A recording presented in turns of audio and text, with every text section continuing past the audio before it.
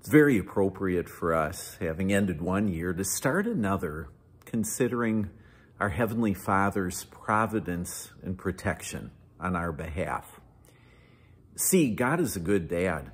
Good dads aren't just there for the creation of their children. They remain to provide for them and to protect them, really, in a lifelong way.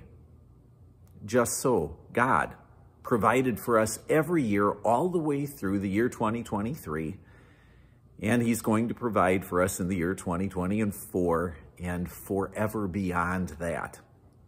As Martin Luther memorably synthesized it from his study of the scripture, God still preserves me by richly and daily providing clothing and shoes, food and drink, house and home, wife and children, land, cattle, and all I own and all I need to keep my body in life. And God protected us every year, right through the year 2023. After all, we're still alive. And he's going to protect us in 2024 and beyond as well.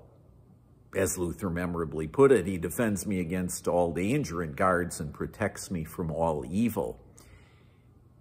And that's true despite the fact that I realize the year 2024 could be the year that we suffer a serious sickness and die, where we suffer a tragic accident and die. But even then, our Heavenly Father protects us.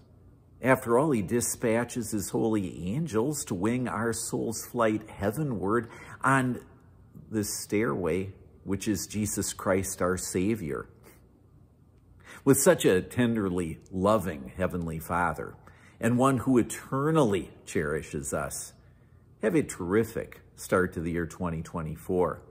Oh, and one other thing. Don't forget to invite and to accompany somebody to our basic Bible course, our membership course, that begins anew this coming week. 7 o'clock, Tuesday nights, starting on January 9th, downstairs in our parish center. Have a great start to the year.